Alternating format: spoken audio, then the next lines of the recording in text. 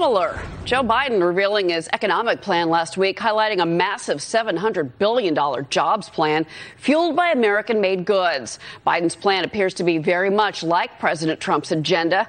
Maria Bartiromo spoke with White House trade advisor Peter Navarro about it. Watch. The reaction to the former vice president's economic plan released this past week. Poll-driven plagiarist by China Joe Biden. I was astonished by that, given Joe Biden's history. I think everybody remembers back in 1988 when Biden ran for president and did the trifecta of plagiarism when he ripped off JFK, RFK, and Neil Kinnock in speeches and had to withdraw from the race in shame and embarrassment. And now he's just blatantly ripping off the president's Buy American agenda. I've personally been at the president's side when he signed at least 7 Buy American orders. That's 7 more than Biden signed or Obama signed during their term. Tom, do you think that Joe Biden is copying the president? Well, his plan did sound awfully similar. Look, Biden has to do something on the economy. It's the number one issue, economy and jobs, still, and probably will remain so through the election. So he had to come up with something. But his plan, I mean, there are 2 problems, and Navarro hit on both of them. And you will see the Trump campaign pound on these moving forward. Number one, Biden has a history here, and his history is not great.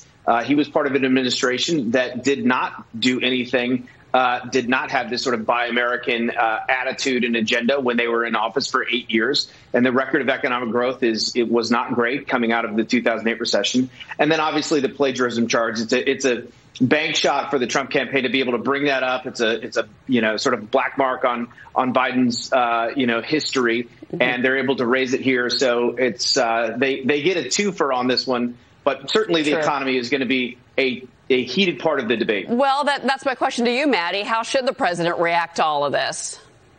Well, let's be very clear. Peter Navarro knows a lot about Biden's Democratic economic plans because Peter Navarro was a Democrat for 30 years. He's giving the president terrible advice when it comes to jobs and economy because Tom is right. People and voters still trust the president more than they trust Biden on this issue, and that will be crucial headed into November. The president would be wise to, rather than trying to propagate more barriers in trade and trying to use these Buy American antics to foster different credibility with different voters, the president should stick to his playbook that has worked for him over the last couple of years. Deregulation, getting rid of barriers for the economy, getting the economy moving again. The president's already got a great trade record on that. Yeah, real quickly, why would Joe Biden pick a platform so similar to President Trump?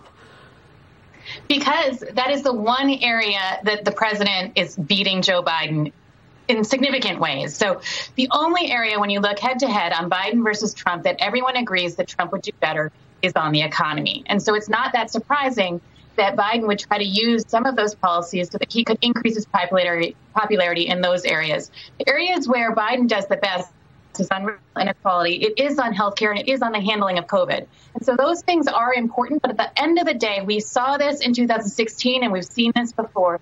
People vote with their pocketbooks. So if they think that the president is going to be the one who's going to be the one that's going to be better for them, that's who they're going to vote for. That's why he went that way with his plan. Biden did. Guys, thank you very much. See you in just a few moments. We've got a lot more.